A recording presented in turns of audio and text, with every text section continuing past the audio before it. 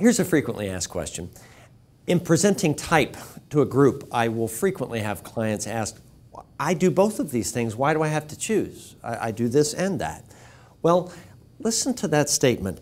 I do this and that. Those are behaviors. I act in this way and I act in this way. And so how do I choose which is my type?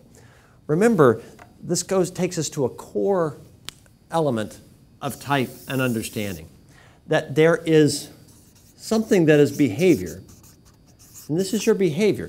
This is what you do. This is how you act. These are how you engage with me, with this discussion, with the group, your behavior. And type assumes that your behavior is what it needs to be. You can choose how you behave. Separate from your behavior is your type.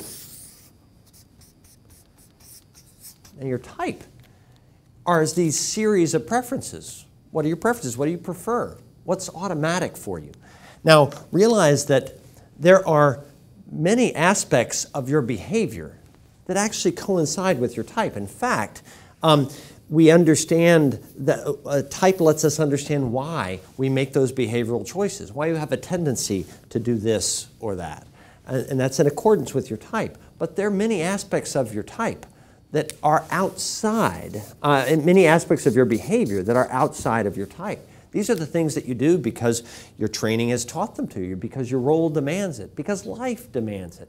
You frequently, to be successful in life, need to stretch outside of your type preferences and act accordingly. And so I do both of these things. Why do I have to choose? We're talking about two different things. You do different things, yes, that's your behavior, and that means that you're successful and developed, and that's good. What type is asking is not what do you do, but it's what do you prefer? Who is the you underneath all those hats you wear?